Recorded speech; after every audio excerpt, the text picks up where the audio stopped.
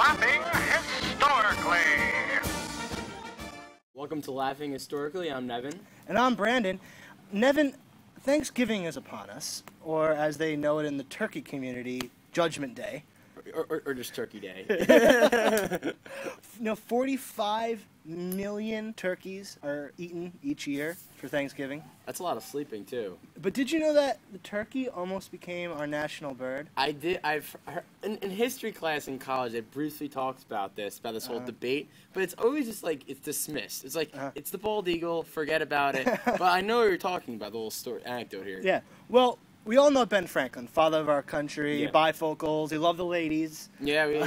As we watched our episode earlier, you learn all about his little lady loving. Yeah. And so, 1782, the Continental Congress adopts the Great Seal. Okay, so that's the first use of the bald eagle. But first use of the bald eagle. Right. And it was picked by the guy who drew it, Charles Thomson, who was the secretary of the Continental Congress. Okay. He was an Irishman from Philly.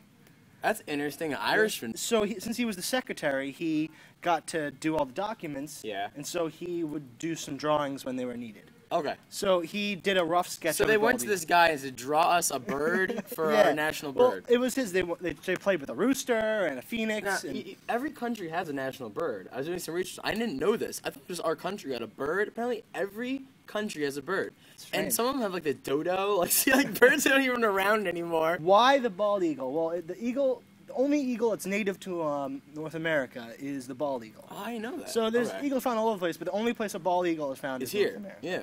So he makes this really rough sketch of the seal. Okay. And it's sent around to the members of the Continental Congress. They're coming up with a bird before they even establish a bank. This is way before a lot of things. They're talking about the word and seal gets across the ocean to Ben Franklin, who's in France. Ben Franklin, he sees this rough sketch, and he thinks it looks more like a turkey than an eagle. Just to show you how long it took for information to get around back then. Yeah. In early 1784, the word of Ben Franklin's opinion on this finally got out. Got back. It was a letter to his daughter. To his daughter. Yeah. Yeah. So she receives this letter in 1784, spreads it around, and in it, Ben Franklin states that the bald eagle is a bird of bad morals and character.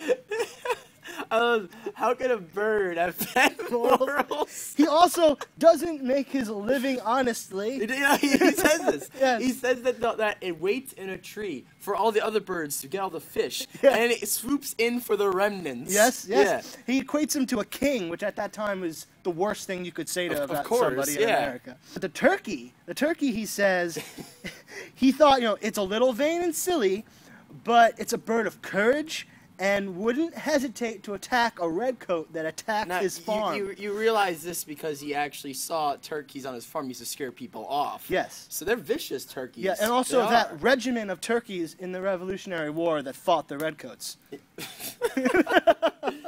I just find this funny because it's something that you think is tasty and delicious. You never think of something like a turkey, like being able to shoo you off. Well, it's important to remember that this is at this time, the turkeys that were very different than they are today. Yeah, because you have 100 years of domestication. Probably bigger. So they were bigger. They were much more colorful. They flew a lot. Do they taste as good? They taste just as good. He probably meant the domestic turkey, not the wild turkey, because the wild turkey was a very cowardly bird. The Apache Indians wouldn't eat wild turkeys because they thought if they ate them, they would get their cowardice from the turkeys. That's interesting.